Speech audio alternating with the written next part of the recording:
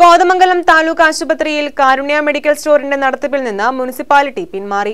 Consumer fed medical store പ്രവർത്തിപ്പിക്കുമെന്നാണ് അധികൃതരുടെ വിശദീകരണം. നിലവിൽ മെഡിക്കൽ സ്റ്റോർ അടച്ചിട്ടിരിക്കുകയാണ്. വിലക്കുറവിൽ മരുന്നുകൾ ലഭ്യമാക്കുക എന്ന ലക്ഷ്യത്തോടെ സർക്കാർ നടപ്പാക്കിയതാണ് കാരുണ്യ മെഡിക്കൽ സ്റ്റോർ പദ്ധതി. ഇതിലൊന്നാണ് കോതമംഗലം താലൂക്ക് ആശുപത്രിയിലും പ്രവർത്തിച്ചിരുന്നത്. മുനിസിപ്പാലിറ്റിക്ക് കീഴിലുള്ള ഹോസ്പിറ്റൽ മാനേജ്മെന്റ് കമ്മിറ്റിക്കായിരുന്നു നടത്തിപ്പ് ചുമതല. എന്നാൽ ലാഭകരമല്ലാത്ത സ്ഥിതി വന്നതോടെയാണ് മെഡിക്കൽ സ്റ്റോറിന്റെ നടത്തിപ്പിൽ നിന്ന് HMC പിന്മാറിയിരിക്കുന്നത്.